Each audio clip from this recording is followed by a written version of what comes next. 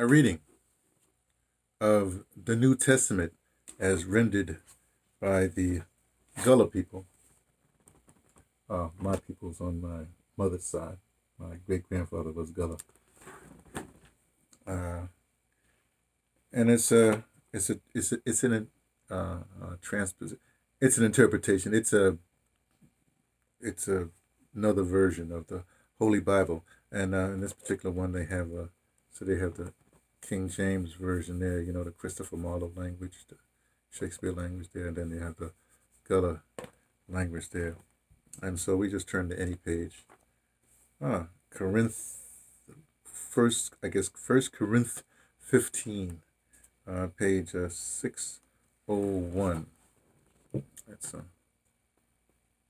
put some reading glasses on so we can see it. Page 601, let's go to anyone. Hey, why not 30? No, 30 is too short. We'll do short. Why not? And what about me? Oh, I messed that up already. So let's not do 30 because I did whatever. Let's do 29, I guess, right before 30. That's a little longer too. Let's see. Now then, let we take about the people, what they baptize for sake of them what done did.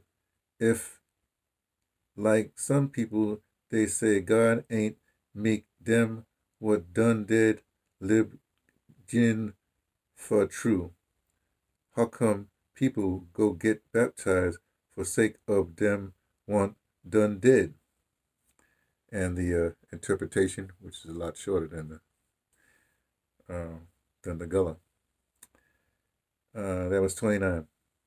Else what shall they do which are baptized for the dead? If the dead rise not at all, why are they then baptized for the dead? Again, is how it reads, the Gullah reads. And like I said, I do these readings to, to stay in contact with my Gullah roots. But I was just curious how those newly freed people, how they learned to read and write so quickly. And I guess the answer is the only book they had was the Holy Bible. And they used that to be literate. Okay, 29, long. Here we go. Now then, let we talk about the people, what they baptize for sake of them we done did.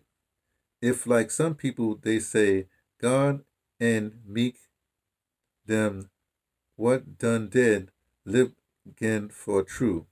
How come people who go get baptized for sake of them what done did? And the translation is, else what shall they do which are baptized for the dead?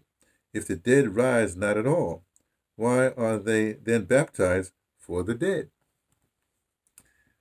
Well, that's a reading from the Gullah Bible by me, T, from the Pattersons, taking the train to Tibet, letting you know what I only suspect.